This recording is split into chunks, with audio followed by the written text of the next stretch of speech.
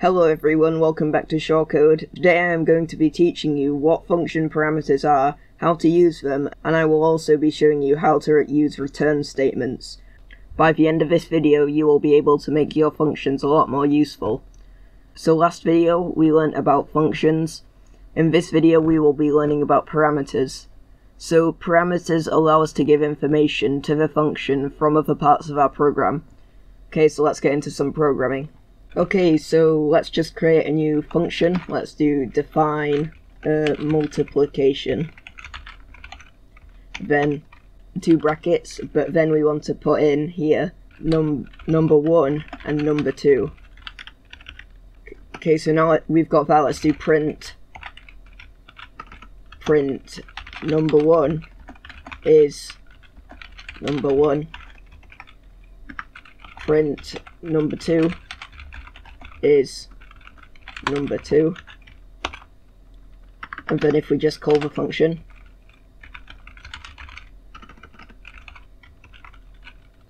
let's do 5 and 4. Then we run it and we get number 1 is 5 and number 2 is 4.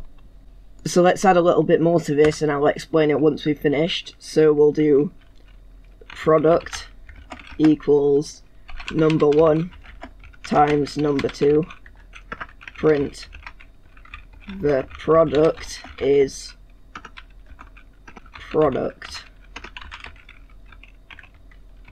Okay, and then we run that. Number 1 is 5, number 2 is 4, the product is 20 because 5 times 4 is 20.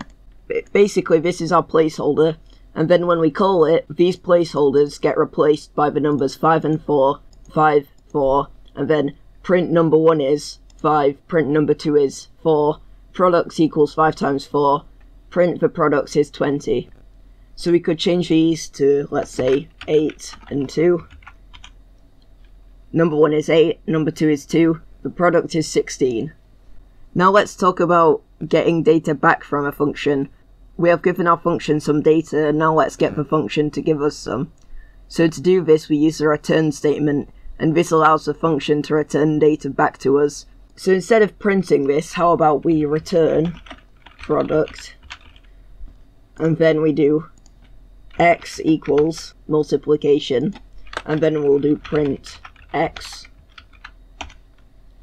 and then we get 16. So what it's doing is it's calculating the product, and then it's returning product. So the value of this function is now product.